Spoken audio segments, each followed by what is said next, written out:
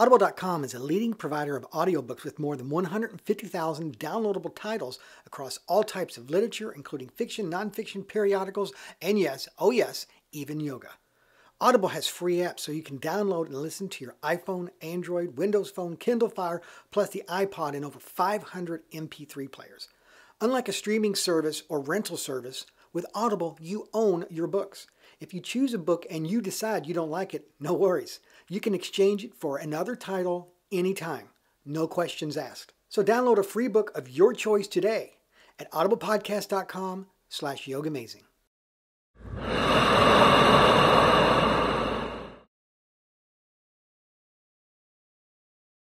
Welcome everyone to this edition of the Yoga Amazing Video Podcast. I'm Chaz, I'm your host, and welcome back. Now this week I got an email from John, and he's into bodybuilding, but he's also wanting to do yoga so that he can have strength and flexibility. Hence the episode, Strength and Flexibility. So this is going to be an episode that's going to help overall conditioning for the body so that you are more open. Because I know if you're doing weights or bodybuilding, you get tight, your muscles get tight. So this will be a class that we will focus on opening the body more, but we'll also do a couple of poses that will help you to strengthen the body as well. So it's going to be a good class. It's going to be a fun class. And like John, if you have an idea for a class or an episode, please send it to me, chaz@yogamazing.com. Remember, you can find me on Facebook, YouTube, and Twitter. And if you want a really good sweat workout, try the high yoga video series because it is a very intense workout. And when I say it's intense, it's high intensity interval yoga, high yoga. So please check that out when you get a chance. So remember, as we go through today's class, to breathe, relax, and have fun in this edition of the Yoga Amazing Video Podcast.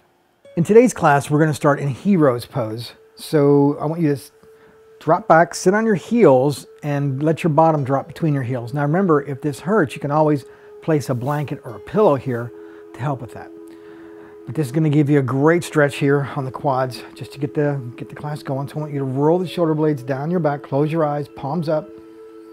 I want you to deepen the breath. Start the Ujjayi breathing. That's where you inhale deeply through the nose, hollow the throat, expand the chest and lungs, and then exhale back through the throat, through the nose. And just keep the breath consistent and fluid as we go through today's class.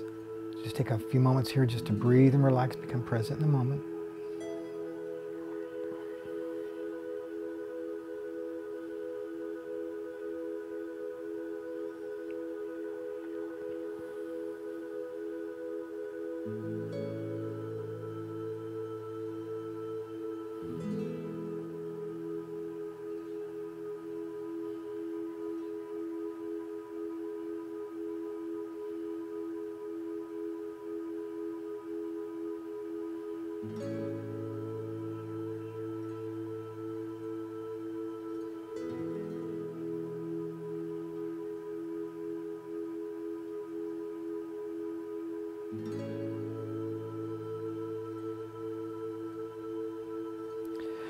Now from here, slowly bring yourself to your hands and knees, and let's bring it into the position for the cat and the cow. So let's inhale, look up, shoulder blades down, and round tuck and squeeze.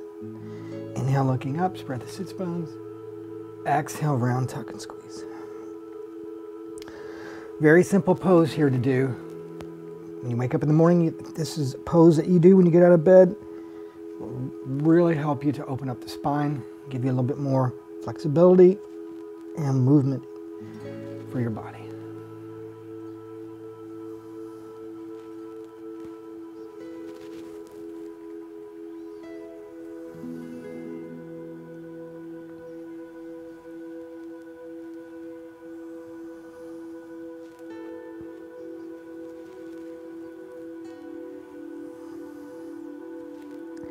And bring it back to the center.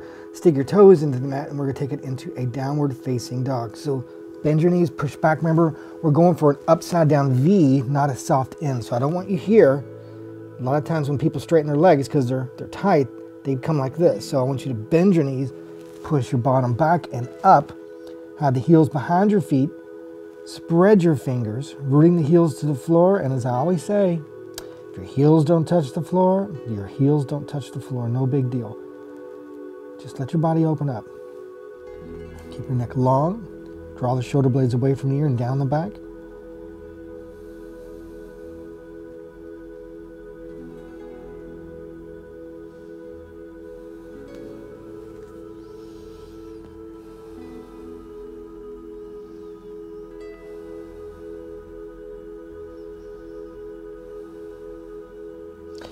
Now from here, I want you to lunge the right leg forward. We're just going to bring it into a nice lunge right here. Place your hands on your leg, and I want you to keep those toes dug into the back of the mat. Bring the arms up, shoulder blades down. There's going to be two parts to this pose. So stay here, deep in the breath.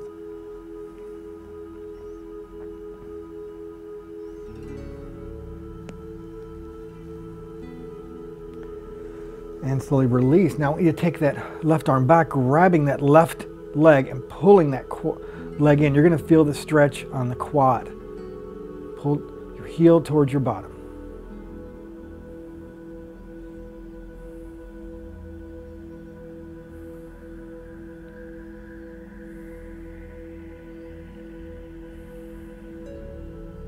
Slowly release. Hands to the floor. You're going to fly that right leg back, roll the hip, push it back, dog at a fire hydrant, and bring that right knee through for a pigeon. Lift into the heart and lay it out. And you're going to feel this right there in your right cheek. And I want you all to stretch it out on the floor like this. I'm going to stay here so that I can talk, or if it's too intense, you can come to your elbows as well. Either lay it out on the floor or stretch it, or come to your elbows. Now, what I don't want you to do is I don't want you to lean over and drop your butt down. Make sure that you square your body up so that you're getting the proper stretch. That's the most important. Technique is more important than trying to impress someone and doing it proper.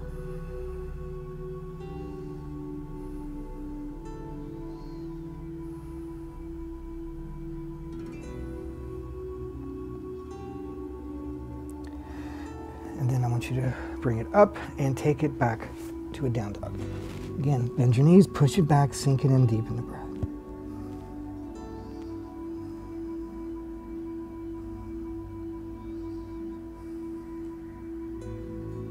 And let's bring left leg forward, drop that knee, hands to the leg, get your balance. And once you have the balance, bring the arms up and root the hips in, deep in the breath.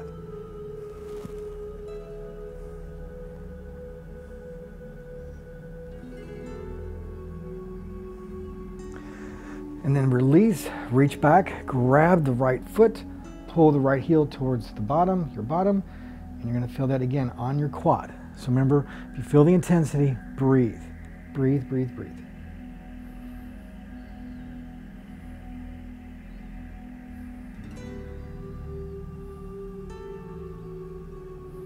Release. From here, we're gonna fly the left leg back, roll the hip open, dog at fire hydrant, and left knee comes forward. Keep the toes dug into the mat and stretch it out. Remember, don't drop to your left butt cheek. Square the body up, stretch it out, or stay on your elbows, square the body up and breathe and sink into the pose, because we carried a lot of tension and stress in our hips and in our neck and shoulders. So breathe and melt, breathe and melt.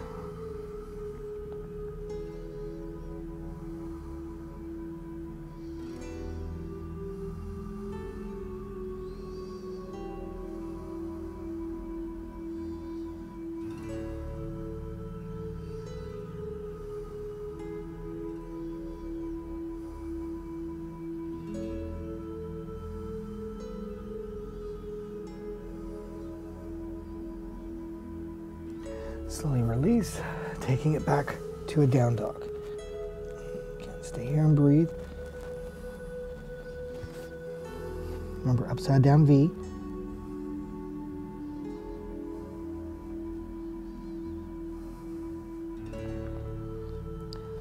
From here, upper push-up position, plank. We're going to work on some strength here. We're going to stay here for a few breaths.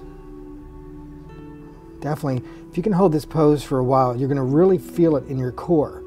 A lot of people think that you need to do push-ups for your core, but something like this is just as intense.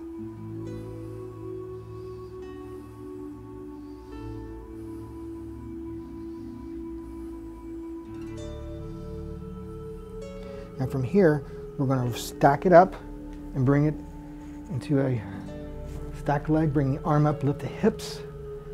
Gaze up, deep in the breath.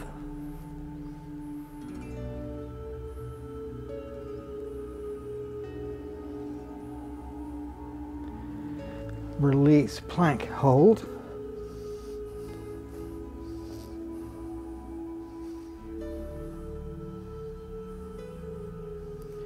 And let's stack it on the other side. Shoulder over the wrist, look up, do a little slight bow, a little crescent, side plank.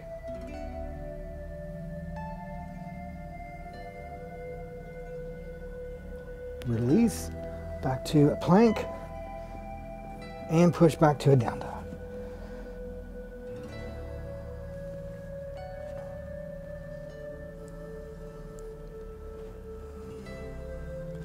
Walk your feet to the center of your mat. I want you to bend your knees and bring it into Utkatasana, turn slightly sideways, chair pose. So reach with your arms, try to sit. As I always say, try to sit, try to stand, you get stuck in the middle. Reach and root.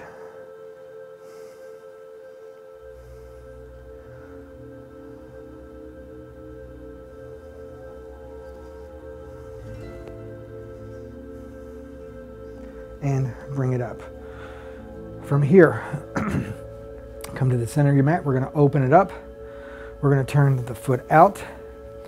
From here, we're going to do several poses, standing poses, that are going to work on opening the body, but it's also going to be energizing the body as well. So from here, let's bring it up. We're going to rotate into a warrior one. Remember, warrior one, hips are straight forward. So arms up, and then I want you to bend that front leg, knee over ankle, tucking tailbone under, rooting into the back heel, lengthen with the fingertips, deepen the breath.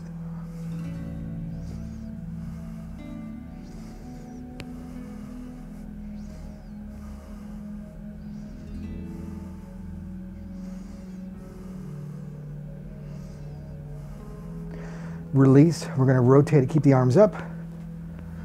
Let's take it all the way over to the other side. And again, bending that knee, knee over ankle, rooting in the back heel with the back foot, tucking the tailbone under, shoulder blades down, extending with the fingertips, gaze forward, soft eyes, deepen the breath.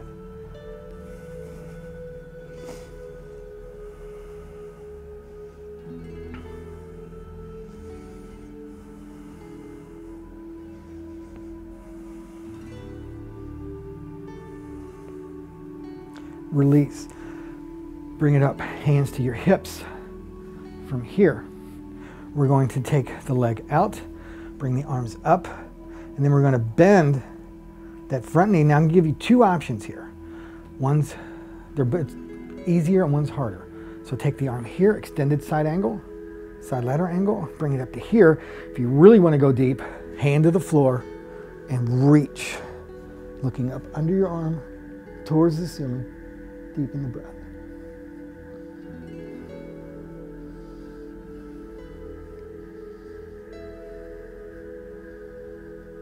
Bring it up. Let's rotate to the other side. Same thing. Inhale. And as you exhale, bend, hand to the leg, extend with the arm, or hand to the floor. But don't let your butt stick out. Don't let it go like that. Tuck your butt under. Gaze under the arm. Deepen the breath.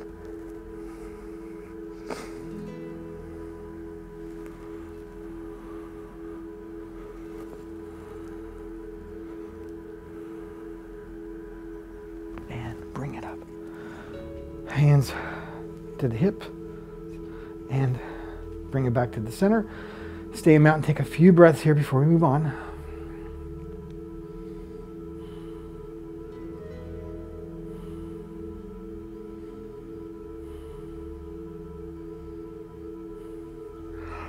From here, I'm gonna turn sideways a little bit. We're gonna work on some strength. We're gonna do the crow pose, and from the crow pose, we're going to hop it back to a down dog. So we're going to use that strength, we're going to use the core, then we're going to get that down dog in there to give us that stretch and flexibility. So remember when you're doing a crow, and you don't have to do the jump back if you don't want to, it's just an option. Now when you're doing a crow, remember, you need to build a shelf. A lot of times people get confused on this. So remember, you want to flatten your palms to the floor, then you want to come, have your on your toes. And right now, all the weight is on the balls of my feet, the toes. So then what we're going to do is we're going to squeeze the arms into the legs in the arms. And I know there's some people who like doing it where it's more in the armpits. Whichever one works for you. This one just makes me work a little bit harder, so I like it because I have to keep my legs active because I got to push my arms into my legs into my arms, and I build myself that way. So all we're going to do is do a transfer of the weight. Remember, a lot of people get freaked out over this pose. Remember, you're only a few inches off the floor. If you fall, well, you're falling on your mat. So just, it's okay. Don't worry about it. You'll figure it out. It's all in technique. So remember, you're going to build yourself, transfer the weight from your toes to your body and to your arms, and bring it up 1 foot at a time. Stay here and breathe if you can. Just get set in.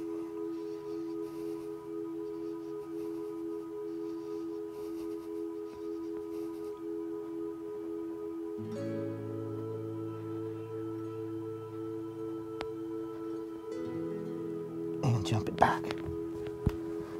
Whew. Definitely feel that one. Great pose for upper body strength.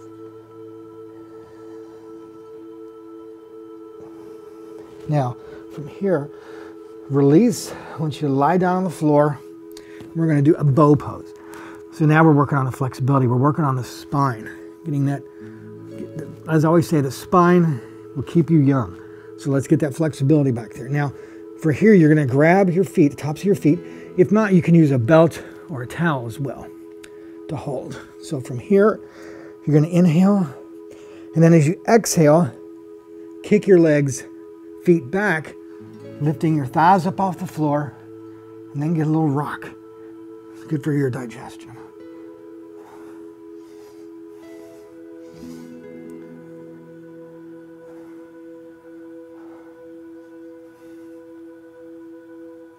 And release. Push it back into child's pose, and let's stretch out the back.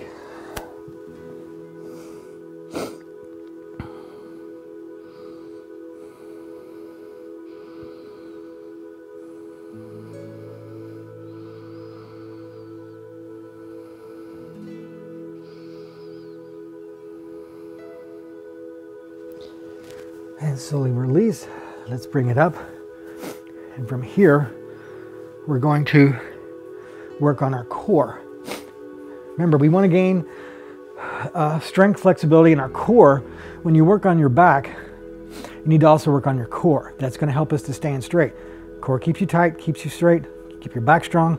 You'll have a straighter spine or straighter posture, which in turn helps you on so many levels. So from here, we're going to do the boat pose.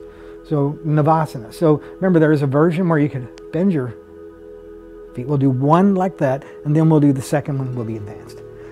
So from here, you're going to bring it up, and you're going to bring the legs up and hold for 5, 4, 3, 2, 1. You're going to crisscross your legs and take a little hop. A little strength and core there. Now, on this one, we're going to do the straight legs, or you can keep your legs bent, whichever one works for you. So bring it to here and hold for 5, 4, 3, 2, 1. Cross your legs and hop. All right, now we're doing one more bonus. Now you can choose to do the basic or the advanced, knees bent or legs straight, your call. So from here, let's bring it up and hold for 5, 4, 3, 2, 1. And take a little hop. Good. Working on the hips here on the next one. Gomukhasana. So now we're going to cross the legs, knees pointing forward. Okay, and we're going to do this both sides. Okay, then now you're going to X the arms, and you're going to pull up and then pull down.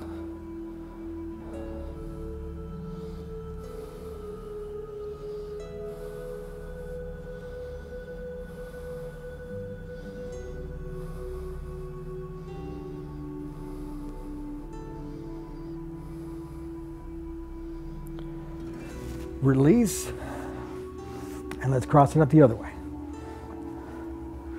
Remember, you want your knees forward as best as you can. Cross the arms the other way. Pull up, then pull down.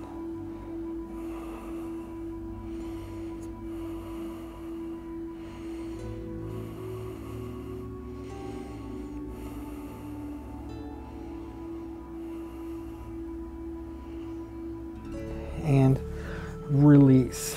From here, almost done. Lie on your back. We're going to do a bridge pose. Arms to your side. And we're just going to do a half bridge. So lift it up. Make like a sliding board posture. We're going to do two versions, full and half. And let your legs splay or spread. Neck long.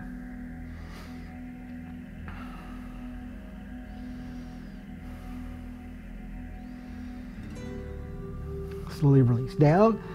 This time we're going to do a full bridge. So you're going to lift it up, interlock your fingers, tuck your shoulders, neck long, get that great big extension in the spine. Knees forward, breath deep.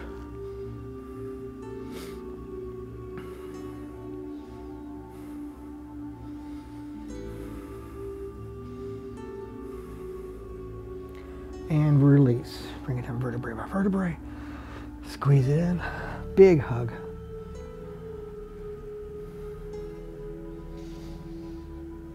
Now from here, bring up your right leg, and I want you to either interlock behind the knee and pull back. If you can grab your big toe, pull the big toe so you can get that nice stretch, nice hamstring stretch here on the back of the leg.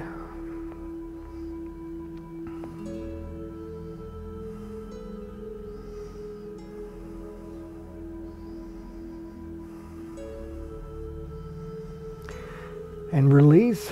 Let's rotate to the other side. Again, the same thing, interlock behind the knee. If you can grab the toe, grab the toe.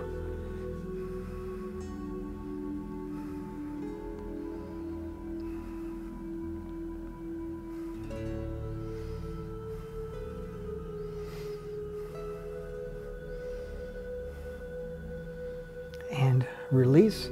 Squeeze both legs in.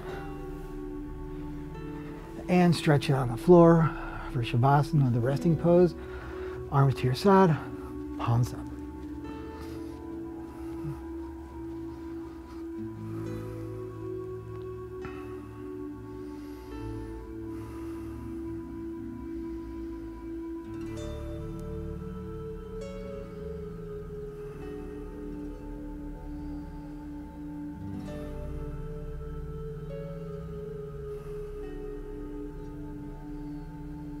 Take these next few moments and just relax, surrender, and just allow the yoga, the body to connect, to heal, to bless the body.